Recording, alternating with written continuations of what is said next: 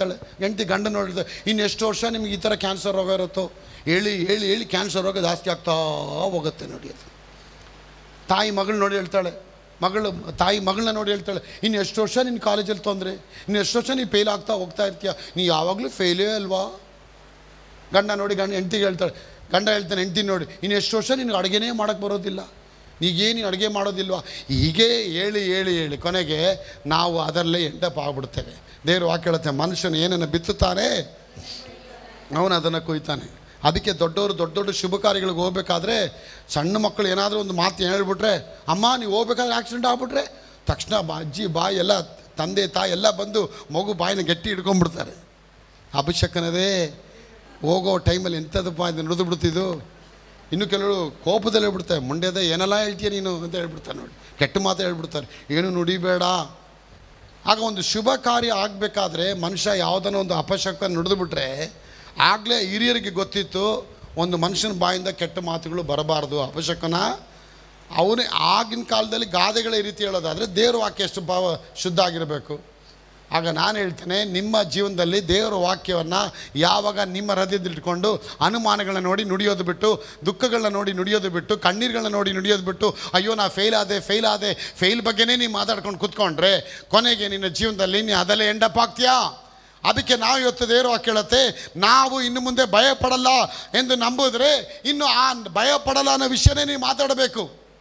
ಧೈರ್ಯದ ವಿಷಯದಲ್ಲಿ ನಾನಿನ್ನು ವ್ಯಾಧಿಯಲ್ಲಿ ಬಾಳಲ್ಲ ಎಂದು ನಂಬುವೆ, ಆಗ ಅದನ್ನೇ ನಾನು ಮಾತಾಡ್ತೇನೆ. ನಾನು ಇನ್ನು ಮುಂದೆ ಗೆದ್ದು ಬರ್ತೀನಿ ಜೀವನದಲ್ಲಿ ಎಂದು ನೀವು ನಂಬೋದಾದರೆ ಇನ್ನು ಆ ಗೆಲ್ಲುವಿನ ಸಂಬಂಧಪಟ್ಟ ಮಾತುಗಳನ್ನೇ ನೀವು ಮಾತಾಡೋಕ್ಕೆ ಆರಂಭ ಆಗ್ತೀರಾ. ನಾನು ಎಲ್ಲವನ್ನ ಮೆಟ್ಟಿಕೊಂಡು ನಾನು ಎಲ್ಲರಿಗಿಂತ ಮೇಲೆ ಬರ್ತೀನಿ ಅಂತ ನೀನು ನಂಬೋದಾದರೆ ಎಲ್ಲರಿಗಿಂತ ನೀ ಮೇಲೆ ಜೀವನದಲ್ಲಿ ಬರ್ತೀರ. ನಾನು ಯಾವಾಗ ಮೇಲೆ ಬರ್ತೀನಿ ಬ್ರದರ್, ಒಂದು ಪ್ರಾಪಸಿ ಹೇಳಿ, ಒಂದು ಕಣ್ಣು ಮುಚ್ಕೊಂಡು ಒಂದು ಏನಾದರೂ ಒಂದು ದೈವೋಕ್ತಿ ಹೇಳಿ ಅಂತ ಹೇಳಿದ್ರೆ ನಾನು ಹೇಳೋಕ್ಕಾಗಲ್ಲ. ಯಾಕಂದರೆ ಎಲ್ಲರ ಕೈಲೂ ವಚನ ಇಡಲ್ಪಟ್ಟಿದೆ. ನನಗೇನು ವಚನ ಕೊಟ್ಟಿದ್ದಾರೋ ನಿಮ್ಮ ಬೈಬಲ್ಲೂ ಅದೇ ವಚನ ಇಡಲ್ಪಟ್ಟಿದೆ. ಯಾಕೆ ನಾವು ಸ್ಪೆಷಲ್ಲಾ? ನೀವು ಆರ್ಡಿನರಿನಾ? ಇಲ್ಲ. ಇವಾಗ ನಿಮಗೇನೋ 2 ಕಣ್ಣು ಕೊಟ್ಟು ನನಗೆ 4 ಕಣ್ಣೇನು ಕೊಟ್ಟಿಲ್ಲ. ಅದೇ ಇಲ್ಲಿ ಬ್ರದರ್ಗೆ 5 ಕಿವಿ ಇದೆ, ನಮ್ಮ ಮಾತ್ರ 2 ಕಿವಿ ಇದೆ. No, god is not the differentiator. God has given everything. ನಮ್ಮೊಳಗೆ ನನಗೆ ಬ್ರದರ್ ಪ್ರಸಂಗ ಮಾಡ್ತಾರೆ, ಅವ್ರಿಗೆ 6 ಕಿಡ್ನಿ ಇರ್ಬೋದಲ್ವಾ ಅಂತ ಹೇಳೋಕ್ಕಾಗಲ್ಲ. ಇಲ್ಲ. ಅವ್ರಿಗೆ 5 ಹೃದಯ ಇದೆಯಾ? ಇಲ್ಲ. ನನಗೂ ಒಂದೇ ಹೃದಯ, ನಿಮಗೂ ಒಂದೇ ಕಿಡ್ನಿ, ನನಗೂ 2 ಕಿಡ್ನಿ, ನನಗೂ 2 ಕಿಡ್ನಿನೇ. ನನಗೆ ಸೇಮ್ ಅಲ್ಲೂ ಸೇಮ್ ನಾಲಿಗೆ. ನಮ್ಮ ಆರ್ಗನ್ಗಳಲ್ಲಿ ಯಾವುದು ಕೂಡ ದೇವರು ವ್ಯತ್ಯಾಸ ಮಾಡಲಿಲ್ಲ. ಅವನು ಹಿಂದೂ ಆಗಿರ್ಬೋದು, ಮುಸ್ಲಿಂ ಆಗಿರ್ಬೋದು, ಕ್ರಿಶ್ಚಿಯನ್ ಆಗಿರ್ಬೋದು, ನಾವು ಮತಗಳನ್ನ ರೆಡಿ ಮಾಡ್ಕೊಂಡಿದ್ದೇವೆ, ನಾವು ಡೈವರ್ಸಿಟಿ ಮಾಡಿದ್ದೇವೆ, ನಾವು ಡಿನಾಮಿನೇಷನ್ ಕಾನ್ಸೆಪ್ಟ್ ತಂದಿದ್ದೇವೆ. ಆದರೆ ದೇವರ ಕೈಯಲ್ಲಿ ಯಾವ ಕಾನ್ಸೆಪ್ಟೇಷನ್ ಇಲ್ಲ. God doesn't have any barriers. God doesn't have any denomination. God doesn't have any kind of division in the humanity, my child of God. ದೇವರು ಯಾವುದನ್ನ ವಿಭಾಗಿಸಿಲ್ಲ. ಅವರೆಲ್ಲವನ್ನ ಸಮವಾಗಿ ಕೊಟ್ಟಿದ್ದಾರೆ, ಎಲ್ಲವನ್ನು ನಮಗಾಗಿ ಉದುವಾಗಿ ಕೊಟ್ಟಿದ್ದಾರೆ, ಎಲ್ಲವನ್ನ ಸಮವಾಗಿ ಇಟ್ಟಿದ್ದಾರೆ, ಎಲ್ಲರಿಗೂ ಒಂದೇ ವಾಕ್ಯ ಕೊಟ್ಟಿದ್ದಾರೆ. ಆ ಒಂದೇ ವಾಕ್ಯವನ್ನ ಎಲ್ಲಿವರೆಗೆ ನೀವು ತೆಗೆದುಕೊಂಡು ನುಡಿಯೋದಿಲ್ಲ, ಎಲ್ಲಿವರೆಗೆ ಆ ವಾಕ್ಯನ ಮನನ ಮಾಡೋದಿಲ್ಲ, ಎಲ್ಲಿವರೆಗೆ ಆ ವಾಕ್ಯ ನಿಮ್ಮ ಜೀವನದಲ್ಲಿ ಕಾರ್ಯ ಮಾಡೋಕ್ಕಾಗಲ್ಲ, ಅಲ್ಲಿವರೆಗೆ ಭಗವಂತ ನಿಮ್ಮ ಜೀವನದಲ್ಲಿ ಇಳಿದು ಬರೋಕ್ಕಾಗಲ್ಲ. ಅವ್ರು ಬರಬೇಕಂದ್ರೆ ಅವನು ನನ್ನಲ್ಲಿ ಆಸಕ್ತನಾಗಿರುವುದರಿಂದ ನಾನು ಅವನನ್ನು ಉದ್ಧರಿಸ್ತೇನೆ ಎಂದು ದೇವರು ಹೇಳ್ತಾರೆ. ಆ ಉದ್ಧರಿಸುವಿಕೆ ನಿಮ್ಮ ಜೀವನದಲ್ಲಿ ಬರಬೇಕಂದ್ರೆ ನಿಮ್ಮ ಜೀವನ ಪಾವನ ಆಗಬೇಕು. ನಾನು ಹೀಗೆ ಕೂತಿರ್ತೀನಿ ದೇವರೇ ನನಗೆ ಹಾಗೆ ಕರಿ ಮಾಡಿದ್ರೆ ಆಗೋದಿಲ್ಲ. ಒಂದು ಎಕ್ಸಾಂಪಲು, ಬೆಂಗಳೂರಿಗೋ ಮೈಸೂರಿಗೋ ಇಲ್ಲ ಮಂಗಳೂರು ಯಾವುದೋ ಒಂದು ಹೋಟ್ಲಿಗೆ ಹೋಗಿ ಕೂತ್ಕೊಂಡ್ರೆ ಏನಾದರೂ ಕೊಡ್ತಾರಾ? ನೀರೊಂದು ಇಟ್ಟರೆ ಏನು ಕೊಡೋದಿಲ್ಲ ನೋಡಿ. ನೀರೊಂದು ಇಟ್ಬಿಟ್ಟು ಇನ್ನೇನು ಕೊಡೋದಿಲ್ಲ. ಜೊತೆಗೊಂದು ಮೆನು ಕಾರ್ಡ್ ಇಡ್ತಾರೆ. ನೀ ಮೆನು ಕಾರ್ಡ್ ನೋಡಬೇಕು ಏನೇನು ಇಟ್ಟಿದ್ದಾರೆ. ಇಡ್ಲಿ, ವಡೆ, ಇದೆಷ್ಟು ರೇಟ್, ಮಂಗಳೂರಲ್ಲಿ ಈ ಥರ ಕೊಡ್ತಾರೆ. ಬೆಂಗಳೂರು ಕಡೆ ಹೋದರೆ ಅವ್ರು ಮೆನು ಕಾರ್ಡ್ ಕೊಡೋಲ್ಲ, ಅವರೇ ಹೇಳ್ಬಿಡ್ತಾರೆ ಮೆನು ಕಾರ್ಡ್ ಥರ. ಇಡ್ಲಿ, ವಡೆ, ಸಾಂಬಾರು, ಬಿಸಿಬೇಳೆ ಬಾತು, ವಾಂಗಿ ಬಾತು, ಚೊಚ್ಚೆ ಬಾತು, ಚುಚ್ಚು. ನಾವು ಯಾವುದು ಕೇಳಿಸ್ಕೊಳ್ಳಲ್ಲ ಅವನ ಹತ್ರ.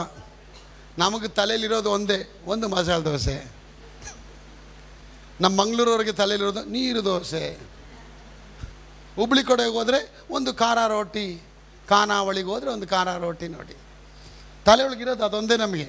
ಅವ್ನು ಲಿಸ್ಟೇ ಹೇಳ್ತಾನೆ, ನಾವು ಏನು ಹೇಳಿಲ್ಲ ಅಂದರೆ ಅವ್ನು ಮತ್ತೆ ವಾಪಸ್ ಹೋಗ್ಬಿಡ್ತಾನೆ. ಸರ್ ಏನು ಹೇಳಲ್ಲ ಸರ್, ನಾವು ಹೊಸ್ದಾಗಿ ಬಂದಿದ್ದೀನಪ್ಪ ಈ ಊರಿಗೆ, ನಾವೇನು ಮಾಡೋದು ಸರ್, ಏನು ಬೇಕು ಹೇಳಿ ಕೊಡ್ತೀನಿ ಅಂತ ಹೇಳ್ತೀನಿ. ಹೋಟ್ಲಿಗೆ ಹೋದರೂ ಕೂಡ ಸಾಯಂಕಾಲ ಅವ್ರಿಗೆ ಕೂತ್ಕೊಂಡ್ರು ಕೂಡ ಅವ್ನು ಹೋಟ್ಲನ್ನೇನು ಕೊಡೋದಿಲ್ಲ. ಒಂದು ವೇಳೆ ಕೊನೆಗೆ ಹೇಳ್ತಾನೆ, ಬಾಕ್ಲು ಹಾಕ್ತಿದ್ದೀನಿ ಹೊರಗಡೆ ಹೋಗಪ್ಪ ಅಂತ ಹೇಳ್ತಾನೆ.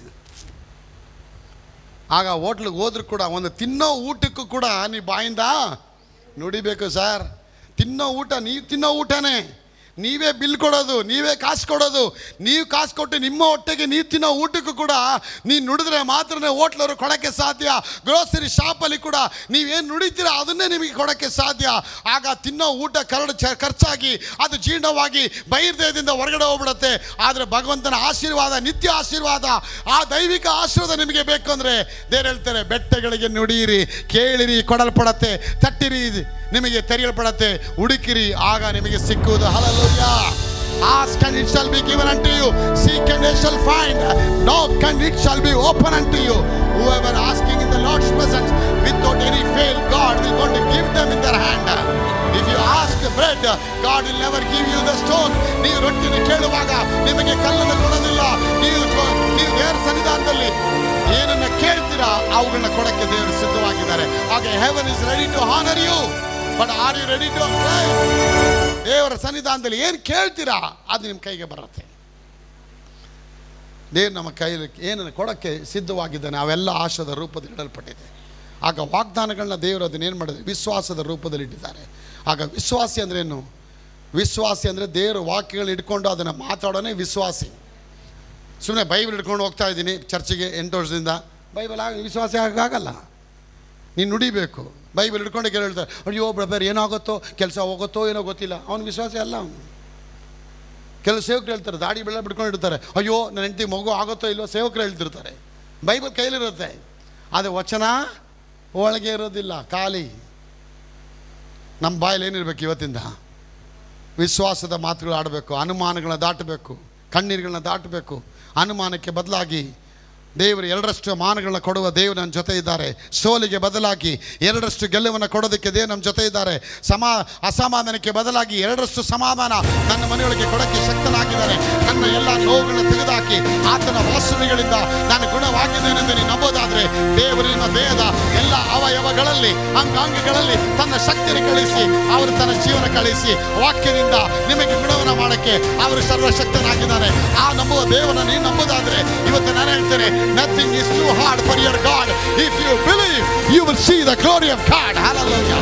ದೇವರನ್ನು ನಂಬೋದಾದ್ರೆ ನೀವು ದೇವರ ಮಹಿಮೆಯನ್ನ ಕಾಣ್ತೀರಾ. ಆಗ ಆಸಕ್ತಿ ಅಂದ್ರೇನು?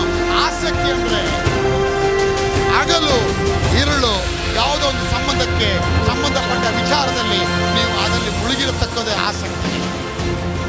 ಇವತ್ತು ಒಂದು ಹುಡುಗ ಒಂದು ಹುಡುಗಿನ ಲವ್ ಮಾಡಿದಾಗ ಹೇಗಿರುತ್ತೆ ಅವನ ಮೈಂಡು, ಅವನ ಮೋಟಿವೇಶನ್ ಹೇಗಿರುತ್ತೆ? ಮನೆ ಖುಷಿಯಾಗಿರ್ತಾನೆ, ಪ್ರೈಸ್ ಲಾರ್ಡ್, ಅಲ್ಲೆಲ್ಲ ಓಡಾಡ್ತಿರ್ತಾನೆ, ತುಂಬ ಡಲ್ಲಾಗಿರ್ತಾನೆ. ಯಾವಾಗ ಹುಡುಗಿನ ಲವ್ ಮಾಡ್ತಾನೆ, ಹುಡುಗಿ ಅವನಿಗೆ ಲವ್ ಮಾಡಿ ಅವನಿಗೆ I love you, I kiss you, I hug you ಅದೆಲ್ಲ ಕಳಿಸ್ಬಿಟ್ಟಿದ್ದಾಳೆ ವಾಟ್ಸಪ್ಪಲ್ಲಿ. ಅದು ಕೇಳಿದ ತಕ್ಷಣ ಹುಡುಗ ಲವಲವಿಕೆ ಆಗಿಬಿಡ್ತಾನೆ. ಯಾಕೆ? ಅವನ ಮೇಲೆ ಅವನಿಗೊಂದು ಆಸಕ್ತಿ ಬಂದ್ಬಿಡುತ್ತೆ.